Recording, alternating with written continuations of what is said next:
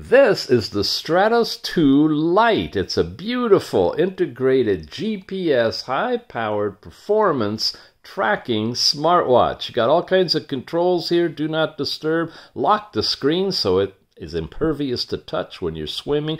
5ATM waterproof on this one, gang. Lots of nice features to it.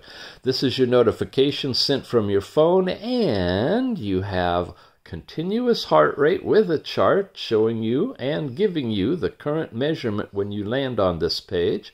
You can break out of that and head over to blood oxygen, where it's going to measure and give you an instantaneous blood oxygen measurement.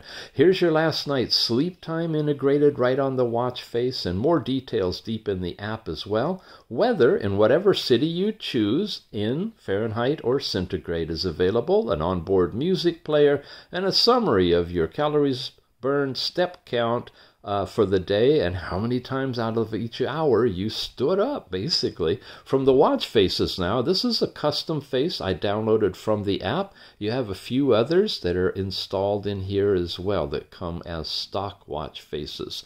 When you tap this button, you get into all the different workouts. Of course, your running and walking and cycling and such are tied to GPS and will generate a really nice GPS track for you. But you have a whole bunch of other activities in here that you can pick from as well. Very sophisticated as far as your activities for workout go. When you're done, you get summaries in here, like an outdoor walk that shows you your time, your cadence, your calories, your speed, your heart rate. It's all there. Cycling as well. When you get down deeper into here, you get kind of a repeat of everything we've seen, including now a compass on this one. This is not in the original Stratos 2.